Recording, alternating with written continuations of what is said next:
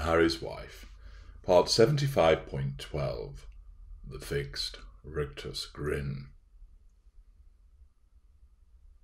I make mention of Harry's wife's fixed rictus grin on numerous occasions, and this must not just cover the grin, but the smile, whether it is a cold, empty smile of smirk, self-satisfaction, or a pumped-up one as a consequence of fuel. The fixed rictus grin is something that is quite common with the narcissist. Essentially, we cannot smile from a position of warmth, because we have none. The cold, empty exterior of what we are means we are devoid of emotional empathy, and therefore when we smile, it is merely a reaction to our narcissism driving our behaviours. In some instances, our smile is one which is created from the consequence of the receipt of fuel. And what you think is us displaying happiness is actually us reacting to the provision of fuel. It makes us feel powerful. The aching chasm within the narcissist recedes as a consequence of the provision of fuel. The taunts of the creature are silenced, become distant echoes as that fuel lands. And of course, the more fuel that we receive from the greater the sources, the more potent the sources in a larger amount, and the more numerous of the appliances that are provided to us, then of course, the greater we feel fueled, the more powerful we are, the bigger the grin that would put the Cheshire Cat to shame. Accordingly, the smile that you will often see from a narcissist is a consequence of being well fueled, and as the unease and the dread recedes for that particular narcissist, it is replaced by a smile that denotes satisfaction, superiority, the sensation of power. It might just be a little smirk that comes from the receipt of fuel, as I've explained elsewhere in the video, the narcissist smirk, or it may go all the way up to a 1,000,000 megawatt dazzling smile as a consequence of the receipt of massive amounts of fuel. In other instances, the grin of the narcissist is as a consequence of the narcissism selecting that as a response for the purposes of trying to control an individual and the maintenance of the facade. Our narcissism recognizes that in this particular situation, a smile would be appropriate. We've been complimented. Yes, we received the fuel, and therefore a smile should also follow. Or that there should be a reassuring smile given to somebody in order to make it look like we care. That we should smile because somebody told a joke so that we fit in. That we should smile as a consequence of a particular circumstance, which enables us to appear as if we care, as if we're involved, as if we find it humorous, to make it enable us to fit in, and of course with mid-range narcissists greater and ultra for the preservation and continuation of the facade. The smile, of course, is entirely manufactured. It isn't generated by emotional empathy. It isn't generated by compassion or caring or warmth or delight or joy or happiness. Those things are alien to us. Instead, the smile is a product of our narcissism in the same way as we might a middle mid-range type B narcissist would turn on the waterworks. Not crying for anybody else but themselves, and the narcissism through the imitation game allows us to utilize that for the purposes of the prime aims. Often, of course, where you have a less evolved narcissist, the grin appears at inopportune times. So, for instance, we might grin as a consequence of the receipt of fuel because you're crying your eyes out as a consequence of us insulting you. And our narcissism can't keep it off our faces because the sensation of power is too great that we end up grinning.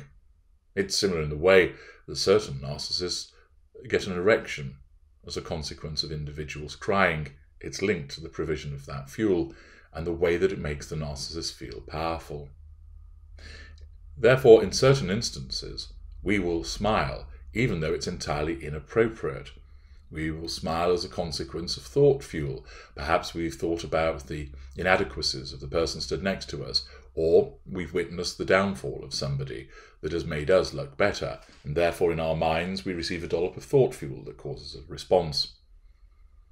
In other instances, the narcissism drives us to create that grin, but it isn't appropriate to the circumstances and it stands out. And because it doesn't come from a position of warmth, with lesser and mid-range narcissists it will appear sometimes reptilian, entirely forced, looking like a predator staring at its prey. It doesn't fit. It's unnatural, waxwork-like, and that's because it isn't natural. It's being forced by the narcissism. With the greater and the ultra, we are more practiced at doing it. We have effectively learned to smile far more often in ways which become more convincing. But even with us, you will notice the cold, dead, predatory stare. The mouth smiles, but the eyes do not. Of course, where we do that, that's entirely intentional to ensure that you realise that whilst we're giving you a smile, our eyes tell you something different. It's designed to intimidate and provoke.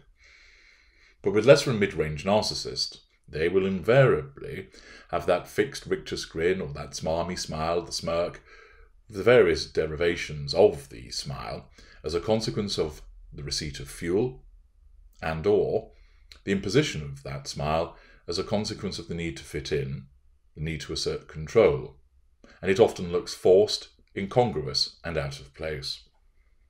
And to demonstrate this, I have selected a number of instances where we see Harry's wife smile, and I will give you a short analysis of each one to increase your understanding.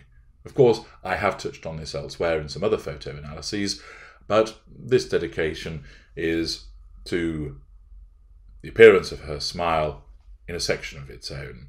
So, ears pinned back, ready to learn knowledge. Good, let us begin.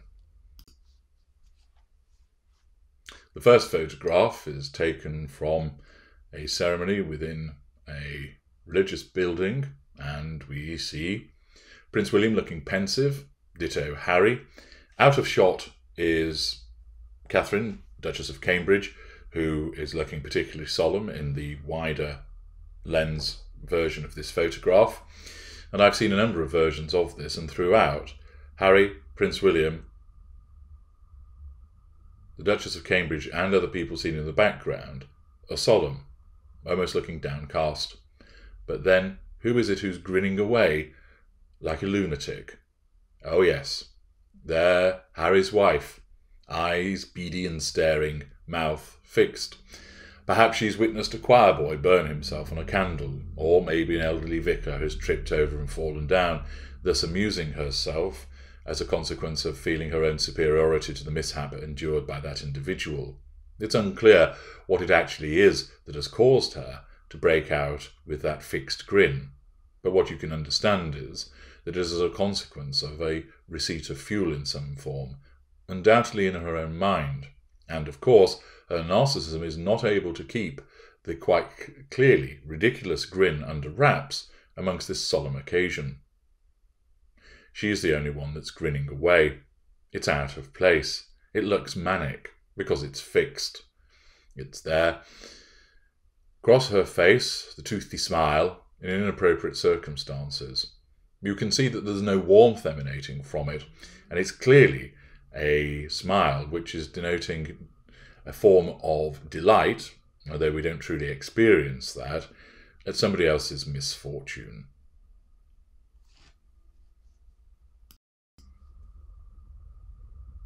Our second picture shows Harry and Harry's wife in an open carriage. Harry in military uniform, again, steely-eyed gaze, maybe not that of the dealer of death, but nevertheless a steely-eyed gaze, remaining pensive and at least solemn on the occasion. Meanwhile, look who's there, as the cat that got the cream. Yes, Harry's wife. Here, we see that the eyes radiate no warmth. Indeed, it's a look of superiority. A smug look across her face, again fixed. This is a consequence, undoubtedly, of the receipt of fuel. People will be looking her way as the carriage makes its way along the relevant procession. People are looking, perhaps clapping, perhaps cheering, and therefore she is well fueled, and unable to smile with genuine radiant warmth, unable to smile in a way which is appreciative. She cannot help but appear smug and self-satisfied. This is because her narcissism hasn't evolved sufficiently to portray a genuine warmth smile at all, or the equivalent of one. Instead, it shows, you can see in the eyes, the satisfaction. I'm here. I'm important. You're all the proles looking at me. That's right, bend down and kiss my pinky ring. The smile is there once again. No warmth, merely smug self-satisfaction as a consequence of the receipt of fuel. Our third photograph, we're back to the carriage, but it's of course the wedding day. And there's Harry, dressed up in his RAF uniform, looking out to the right, and eyes fixed and locked on the camera.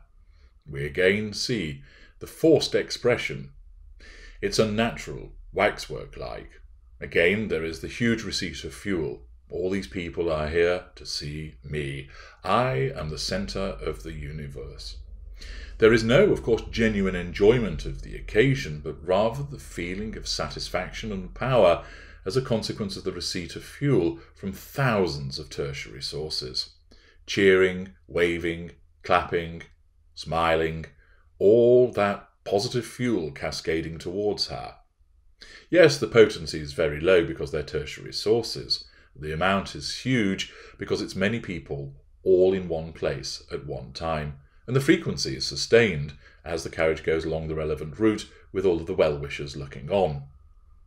As a consequence of this, rather than appear with a look of genuine warmth and appreciation for people taking time out to wish her well, we see, once again, the unnatural response, but one that's driven by fuel, the inability to smile in a genuine way, writ large across her face. The eyes are almost suspicious still, and the smile is unusual. It's half fixed as if it's part way through. Again, there's a degree of satisfaction that emanates from this, a sense of superiority, and it's understandable. All those people have turned up for her. Her. Me. Me, the most important person in the universe. Validation is provided by all of those people, what the narcissist craved by way of control and fuel, although, of course, remember, she does not know this. And another example of the smug self-satisfaction that arises with the provision of large amounts of fuel. Photograph number 4, another fixed grin. Here, eyes staring straight into the camera, no warmth exhibited, and, whilst it's not quite the fixed Rictus grin as the teeth are not on display, it's getting there. That, once again, forced smile that occurs. Here, this is likely as a consequence of facade management, the narcissism selecting this to appear to the outside world to be normal and to fit in, to be one of all of you. But one can see that with the eyes, no warmth emanates from them. Fixed, staring ahead. At that juncture, there may not be any actual thoughts occurring. Simply that she is instructed by the narcissism to smile and therefore does so instinctively. She doesn't think to herself, oh, I better smile here. It happens very quickly for reasons that I have elucidated in an earlier section of part 75. Once again, we see the formation of that fixed grin as part of the imitation game. Our next photograph is one that's been seen many times elsewhere.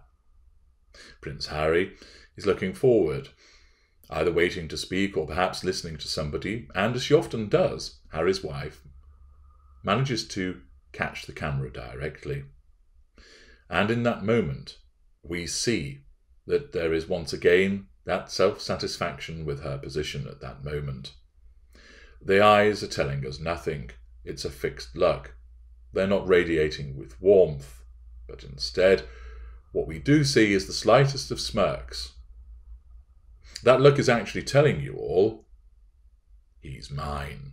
I've got him. She isn't actually thinking that at that moment, because her narcissism will not allow her to think in such terms. But instead, that is what is actually going on in the unconscious, that she's telling the world, I'm in control here. I'm numero uno. I have got him under my control. Look at me. And thus, with those thoughts of self-importance that are going on, her narcissism isn't able to actually prevent her from allowing the slightest of smirks to appear. Her narcissism isn't able to disguise that and keep it under wraps. And instead, there is that cold, steady gaze of an individual that is entirely satisfied with their lot in life at that juncture, though, of course, in the next instant it can change because of a threat to control, but at that moment, she's reigning, she governs, fuel has been received, control has been obtained, and the narcissism again fails to keep what's really going on under wraps by allowing you a glimpse into the self-satisfied smirk of an individual that has control at that instant, and that her primary prey, stood right next to her, is putty in her hand. I'm H.G. Tudor. Thank you for listening.